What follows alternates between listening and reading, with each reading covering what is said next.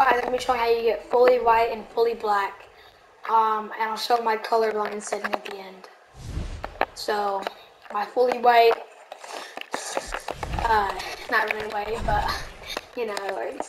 So, what you want to do is go to platinum. So you want to start on bold, and then you press platinum, and then platinum. Wait, yeah, platinum on both, and then that's it.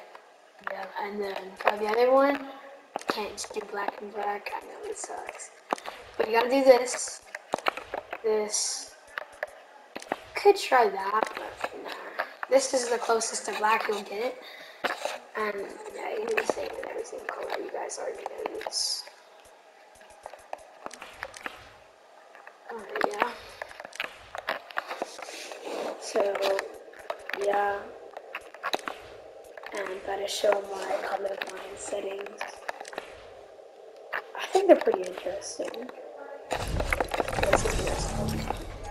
Okay, so I'm on tree and oak, the colorblind mode. I really don't want to do off. It gives you like, see that, guys?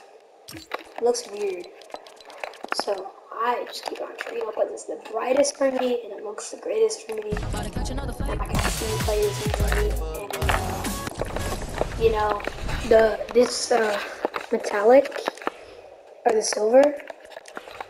You can still use shadows. It's like a, but I would like try to I don't know, keep this off 100%. Only if you're like only like using it for like a sweat or something. Like, keep it off. You don't need it. Like, turn these black. Yeah.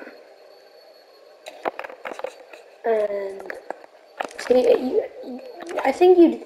Never mind. Sorry, guys. But you guys all know you can do this the same every single time, but make sure to use bold. That's the easiest one to do it with. God bless you guys, and why?